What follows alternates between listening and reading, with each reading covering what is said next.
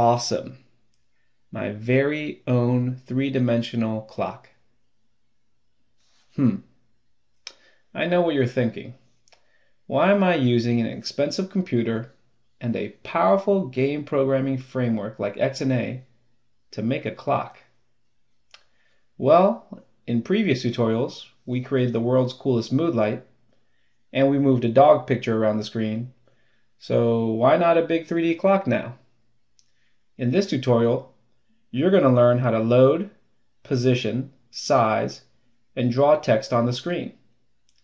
You're going to combine these skills along with the use of the date-time structure and your previous knowledge of for loops to create a fake 3D clock. Cool, eh?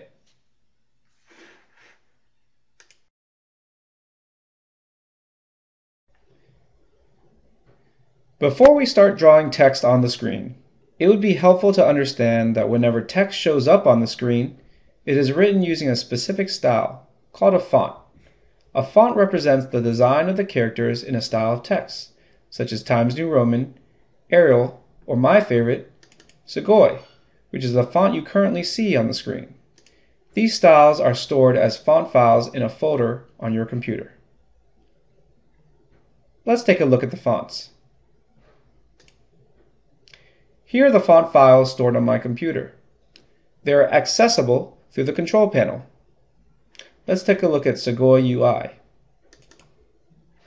Here you see the different styles of Segoy: bold, bold italic, and italic. Let's take a look at regular. In this file, you can see all the letters of the alphabet represented in the sentence, "The quick brown fox jumps over the lazy dog." You can also see numbers and symbols as well.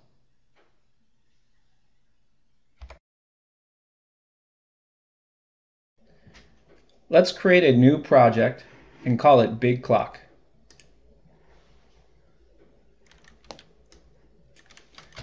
Big Clock.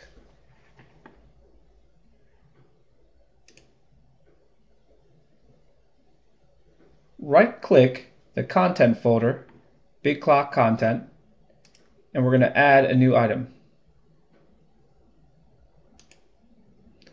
That item is going to be a sprite font. This is the sprite font file we're going to use to write our text. Here, the default name is spritefont1.spritefont. Let's keep this name, but later on in future programs, you can call it something more meaningful, like title screen font or even menu font. Click Add. Pause the video and add the sprite font. When a new font resource is created, it has a default font. In this case, Segoy UI Mono. In XNA 3.1, the default font was Kootenai. You can change this font, but the name you type must match up with the name of one of the files in the font folder shown earlier in this video. The font information is written in a format called XML. That's what all these tags are about: font name, size, and spacing.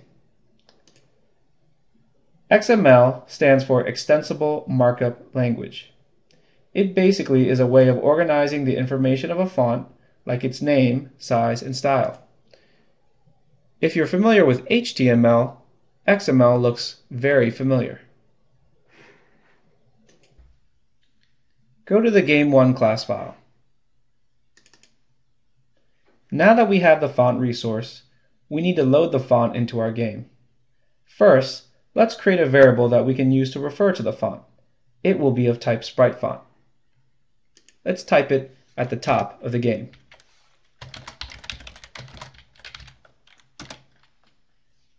And let's call it font.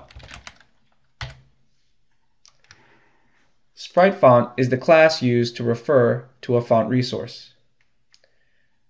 Now let's go to the load content method and actually load the font.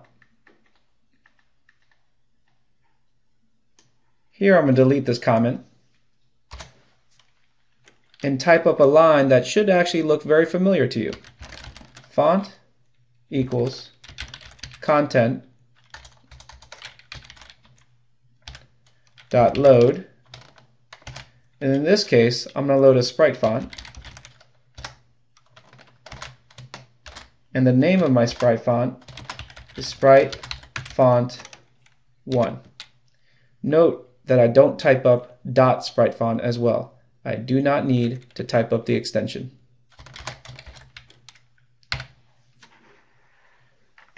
Notice how this code is similar to the code used to load a Texture 2D. You'll see this code again in a future tutorial when we learn how to load sounds.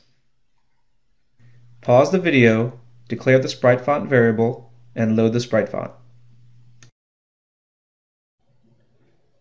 Now let's draw some text using the font. In the previous video, we used a rectangle object to position an image on the screen. For text, we will use a vector to specify the placement of the text on the screen. Let's go to the draw method and create a vector. We will use the vector2 class. Vector2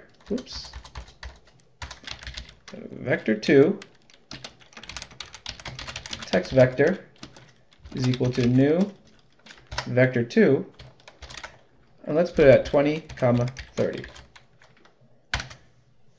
A vector is basically a term that means direction and distance. A 2D vector is given as two coordinates, x and y. To draw the text, we will use the sprite batch object. Let's go ahead and tell the sprite batch object that we are going to be drawing something with it very soon. So we should begin. Now we're going to use the drawString method of the sprite batch object,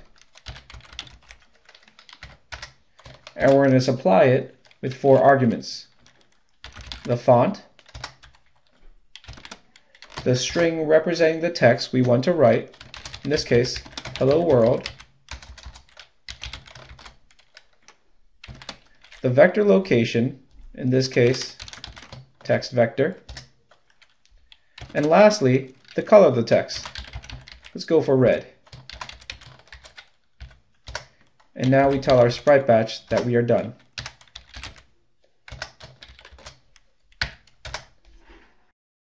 Pause the video and add this code.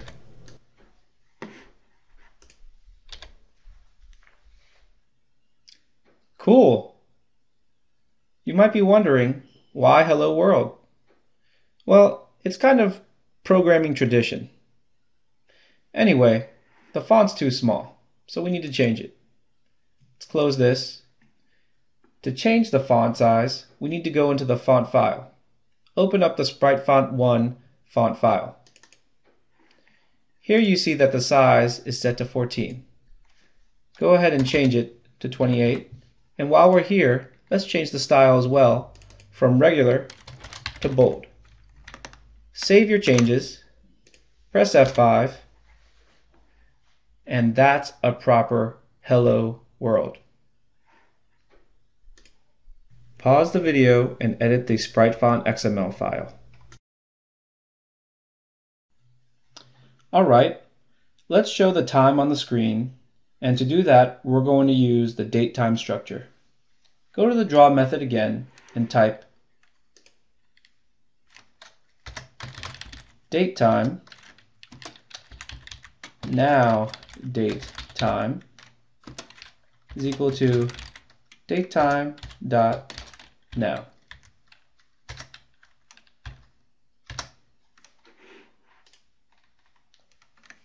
Now is a property of the datetime structure that represents the current date and time as specified by your computer's internal clock.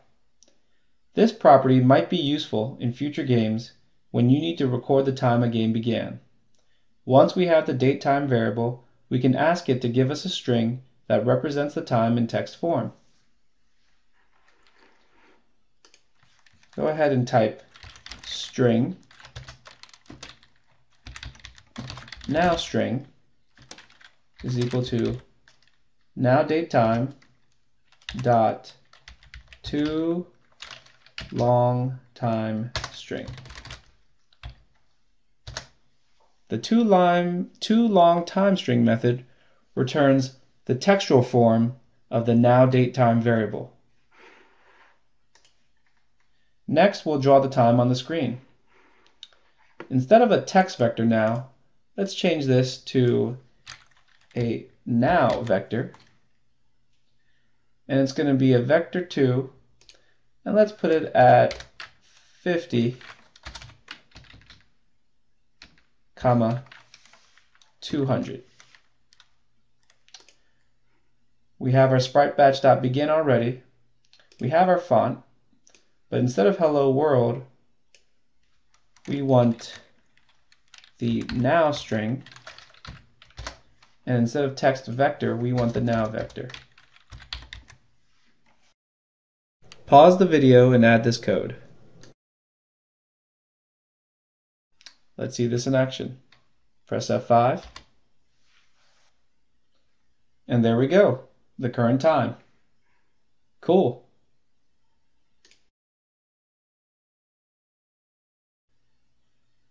The next thing we want to do is spice up our clock display a bit with a cool effect.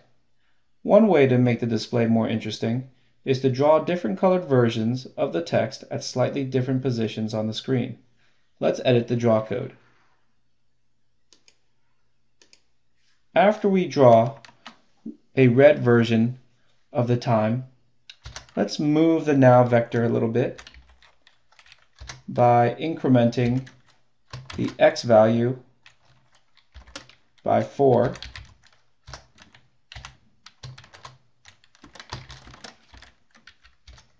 and do the same thing with the y value.